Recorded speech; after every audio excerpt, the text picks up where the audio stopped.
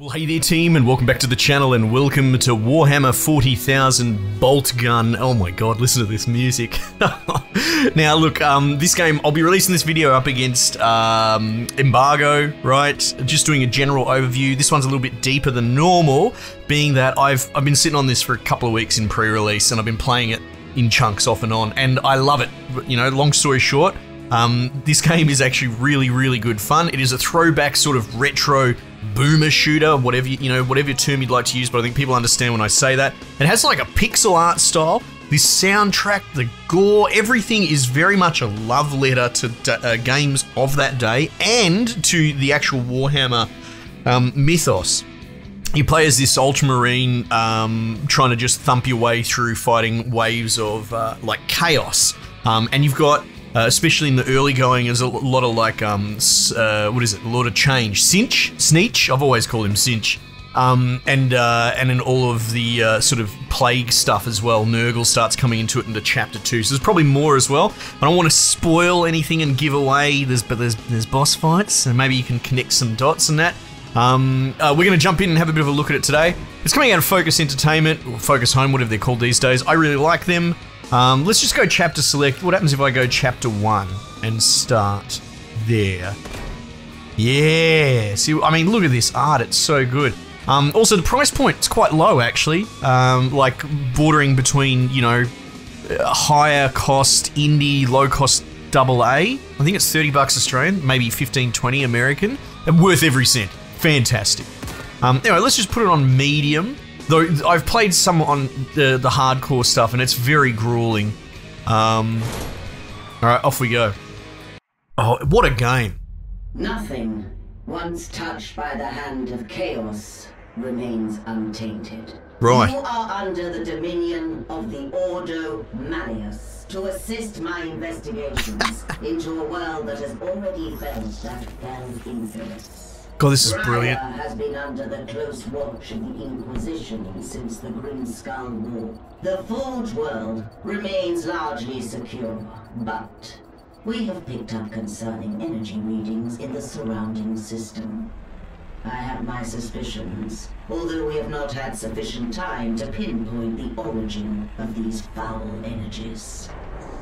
While most of the planet remains unaffected, it is my belief that rogue elements within the Adeptus Mechanicus may have been experimenting with a surviving fragment of Inquisitor Drogon. Oh good, a MacGuffin. That's what we need. Your mission is to assist me in locating a fragment of the power source. Yes, ma'am. While I consider this threat extremely serious, your superiors have seen fit to second only a handful of you to my supervision. In the absence of a larger force, we should pray to the Emperor that this does not develop into a more dire situation. Right. This servo skull will guide you. Yeah. In Commodus here is one of the few sanctified and preserved from the purging of Drogon's heretical archives. Together, you will search sites where communication has become sporadic. Sporadic, right. Should Gotcha. you encounter any opposition, you may assume they have been tainted by the ruinous powers. Suffer not the heretic to live. Oh, of course not. Can't have that. While I continue my investigations aboard the Crown, you will be deployed to a habitation zone we lost contact with several cycles ago. Roger. You should assume the situation to be extremely hostile. Beware. We do not know how far the taint of the arch-enemy spreads. So good. Even the framing of these shots.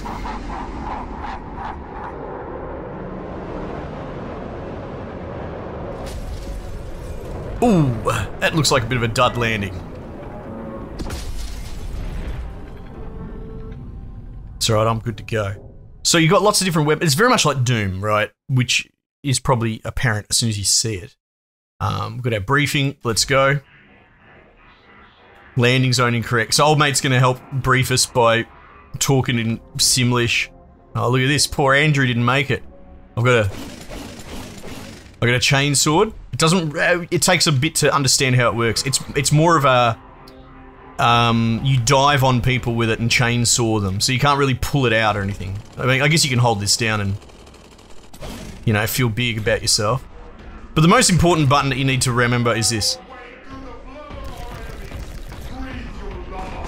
And so you go into this like bullet time, and then you let them know who you represent, boys.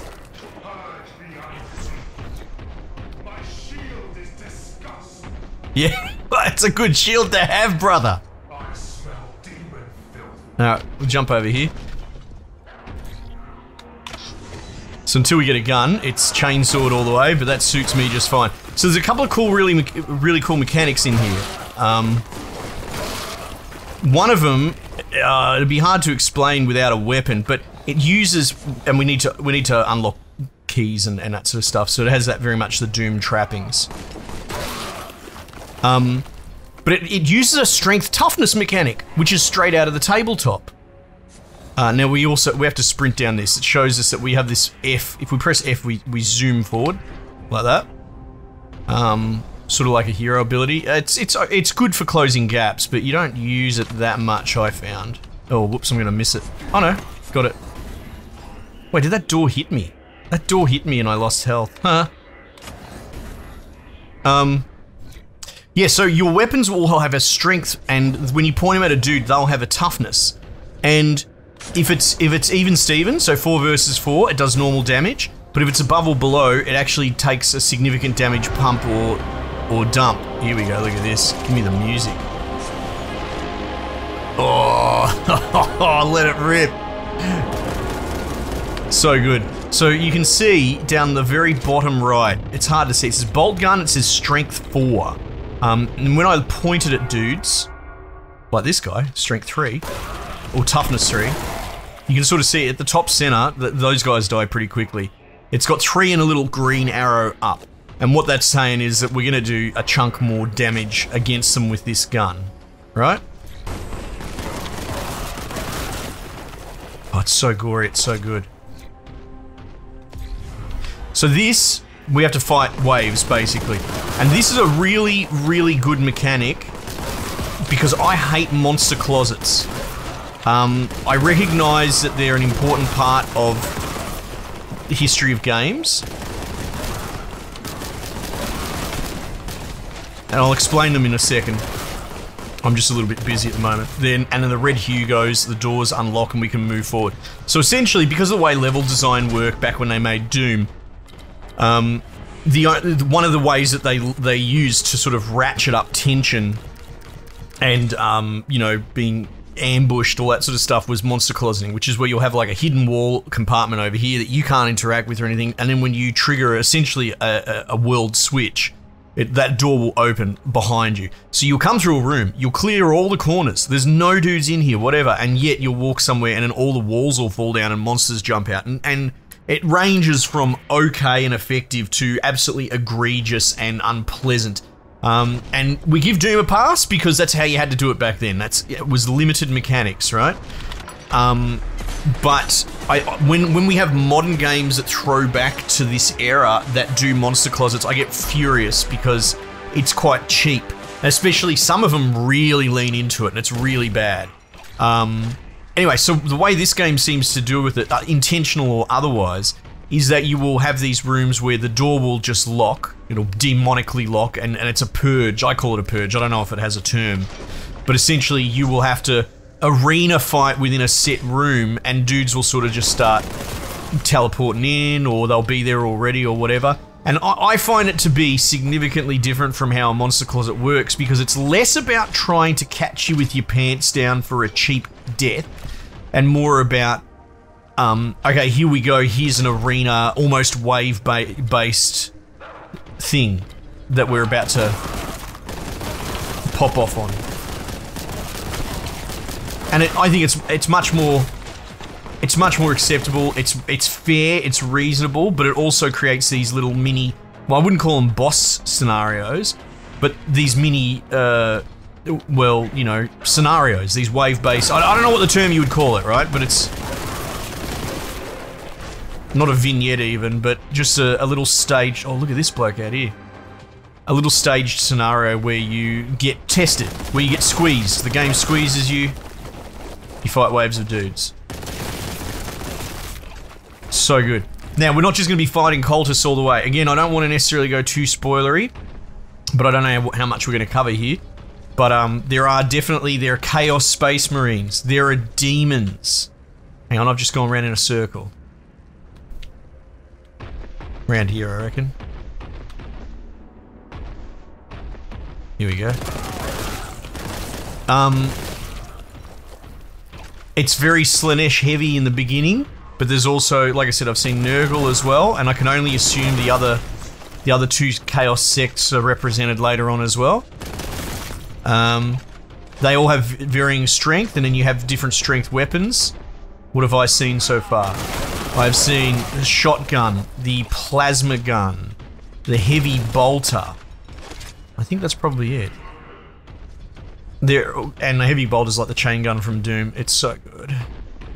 And it is one of those things where, like, if you're not using the right strength versus toughness, you're gonna go through ammo. If I'm trying to fight a strength 7 dude with this bolter, I'm gonna have to put 4 mags into him to kill him. And let's get him. So you can see at the top, you might even need to rewind it, but his strength, his toughness was 4 versus my 4, which means it's just even damage. Right, you see? So he's not exactly melting. But if you were to bring, let's say, a heavy bolter to the fight, which is strength 5, so you get way more damage. So all you gotta do is up the strength by 1. However, and if you're a sweat for Warhammer, if you more than double strength or toughness, it does ridiculous damage. In the tabletop, that's usually an insta kill. So if you hit a strength 4 Space Marine or toughness 4 Marine with like God, I'm so rusty, I haven't played the tabletop in a decade, but I don't know, like a las cannon? Are they like strength 8 or something? Well, I mean, he's only got 1 wound anyway, but okay, let's say you hit a human hero. Or even a Space Marine hero, because humans tend to have toughness 3, like these dudes. So it's all true to the lore, from what I understand. So say you hit a dude with 3 wounds, and your chainsword only goes for so long as well. You hit a dude that has 3 wounds, which means he's got 3 hit points, and he's got toughness 4, but you hit him with a las cannon with strength 8, he dies immediately. All it's got to do is do 1 wound and it will totally kill him. Great way to deal with big monsters. Can be tough though, because, I mean, unless they've moved the goalposts, Warhammer has over the years struggled with power creep. If I recall, the highest toughness the highest strength weapon you could ever get was 10. But they might have changed that because they want to sell more models. You sound jaded, Scarlet. No, not at all. I could be wrong, I can't remember. But usually toughness 6 was the highest as well, which sort of made, like, if you think about it from that framework, if strength 10's the highest and toughness 6 is the highest, that kind of makes toughness 6 monsters, we're talking like big Tyranid bosses and all that, invulnerable to, well, not invulnerable, immune to 1 taps from super weapons. Whereas a strength 10 would take out a strength 5. Woo! Anyway, this is absolutely fun in a bun. I can close the gap with F if I want, and then chainsaw. And to be honest, it's not a bad idea to deal with those Marines, because this is the best gun that I've kind of got at the moment. And you want to leverage that strength difference if you can. Aha. Oh! Fire the cannons, sir! That's cool. You got another one for me? No. Set.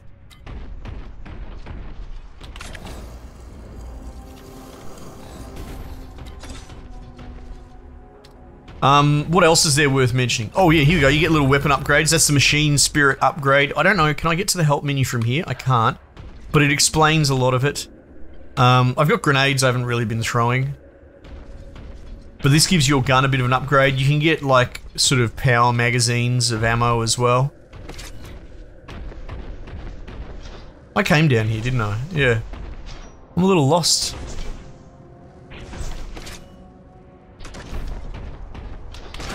Oh, yeah? So good. Probably could have skipped that whole arena. Oh, you know what? I probably triggered something. So my brain's off a little bit while I talk about the game. I'm not necessarily spatial reasoning very hard.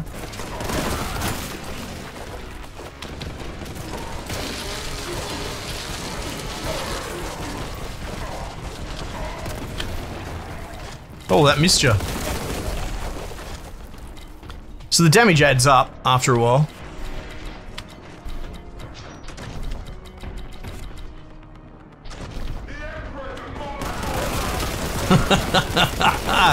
Let him know, mate. So the shotgun's lower strength, but and kind of situational. The plasma gun is super strong. I think it's strength 7, right? So that's a really good boss basher, but it doesn't put a lot of rounds down range. But here you go, Plague Toad.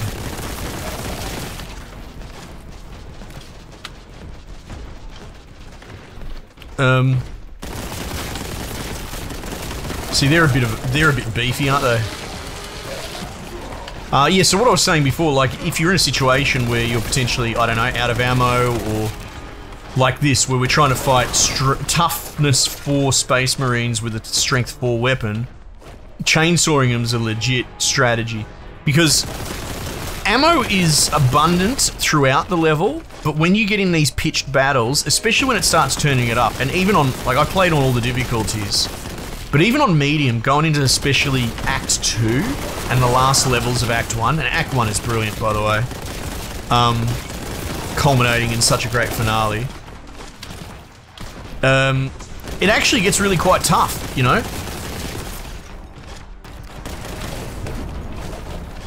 It gets you sweating. Those explosions are so powerful. Mentioning Act 2 again as well, it actually immediately makes me think of the original Doom chapters. I think everyone played the life out of the first one because that was shareware. It was like the first 8 levels of Doom or something like that. But then, anyone that knows, as soon as you move to the next chapter, it's almost like a sequel. Like, it's a chapter. But in an actual fairly significant sense of it. I think people will understand what I'm sort of getting at. That each of the chapters not only feel different, but they ratchet up as well. And this game does the same sort of thing. It really, really makes me think of Doom more than any other sort of boomer shooter or whatever you want to call them that I've played in recent times.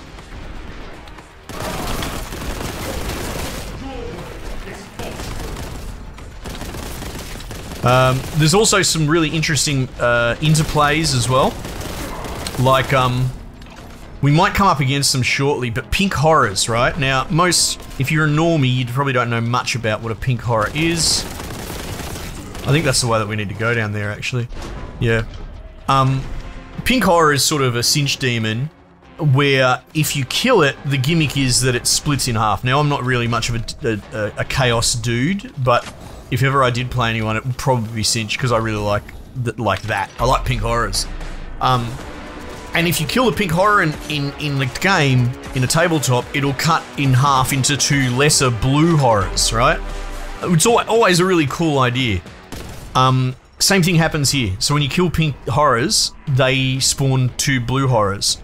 However, if you chainsaw them in half, you can circumvent their ability to... And look at this, we've got a different biome. Got this sort of library thing going on. Churchy. Very cool. All the biomes are so fun. So, yeah, if you see a pink horror, trying to chainsaw them by priority is like a legit strat to circumvent their ability to spawn into 2 blue horrors. Does that make sense? So, which is great, because one of the thoughts I had when I first started playing it was, does the strength system not undermine the chainsaw, like a chainsword, whatever you want to call it? Like, here we go. So we'll kill him, and he'll pop out 2 blue horrors. It's so good to see that. As someone who grew up playing 2nd and 3rd edition Warhammer and Rogue Trader, yes, I'm old, I get it. To see this stuff in this graphic styling. It's, you know, as a solid love letter game. It's not some shovelware thing abusing the license. It's just fantastic. Now, if we chainsaw him, we should be able to stop him from spawning, right? I've come up against aspiring champions as well. So they're sort of super, because you get these boss versions. You get exalted demons, so you get boss versions of demons, and you have aspiring like chaos champions. So they're essentially Space Marines on crack. And if you kill an aspiring champion, he will be he'll actually be risen by the Chaos Gods as a chosen champion. So an even more jacked version. So another scenario where you have to, if you can help it, you want to blow him to bits with a grenade or chainsaw him in half. It makes it a bit harder to resurrect someone when they're cut in half, you know? What else worth... Oh, here we go, shotgun. Nice. So it's pretty good against these little blue dudes because they're strength 3, so you know, you're not really losing out on damage, and they are melee rushers.